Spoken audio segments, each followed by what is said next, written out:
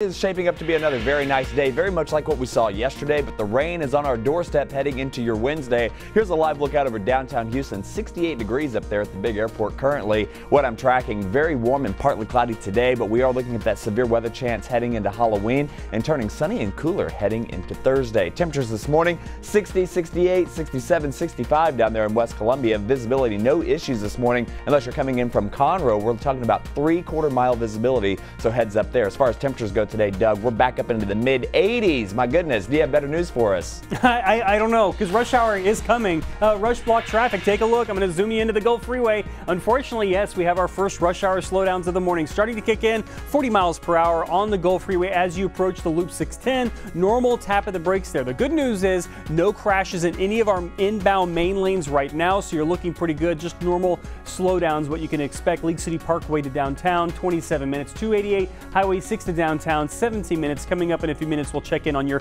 Katy commute. Russ? All right, Doug, thank you. It's 2 minutes after. Michelle Choi continues our rush block now with some breaking news in Fort Bend County. A woman escapes a carjacking. Her attacker still on the loose. Michelle, how's that woman doing this morning? Well, guys, despite some minor injuries, fortunately, we're told she's going to be okay, but I cannot imagine just how terrified she must have been and the guts it took to escape from that car. Now, guys, for the last 3 hours, deputies have been searching for that suspect. They believe he is in this neighborhood off of FM 1464 and West Oaks Village Drive. Take a look. That is the car he stole with the woman still inside. He abandoned it here along Scenic Oaks, just a few blocks from where he took it. Now, deputies tell us this all started just before 3 this morning when that suspect forced a driver out of the car and at one point even shattered the back window, then took off with that woman still inside. Somehow, as we mentioned, she managed to escape. Now, guys, as you can see, traffic's starting to pick up around here with folks starting to go to work. We're also just a few blocks from George Bush High School, so you are going to see a heavy police presence as they continue to search for that suspect. We don't have a good description of him yet, other than that he was wearing shorts, a backpack, and has a beard. Guys, back to you. Well, we're glad the woman's okay, and hopefully they find that guy. Thank you, Michelle. President Trump will visit Pittsburgh today as the funerals begin now for those killed in the synagogue massacre on Saturday. There are some religious leaders in Pittsburgh blaming, partly at least, the president for those 11 deaths.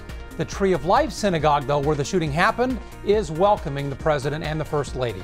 Your rush block continues with the day's other big story, starting with the teenager shot when a group of men busted into his home.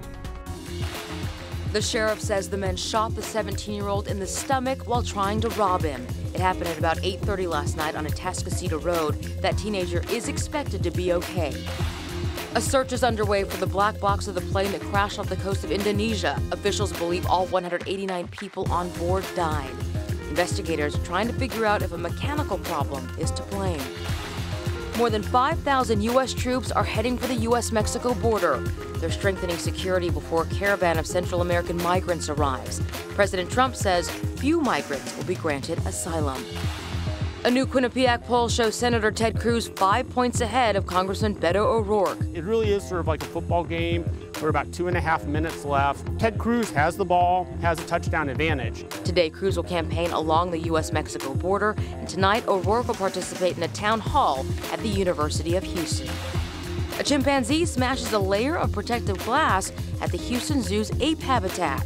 It was loud. I mean, it was really loud. The zoo had to be temporarily evacuated, but the zoo says no one was in danger.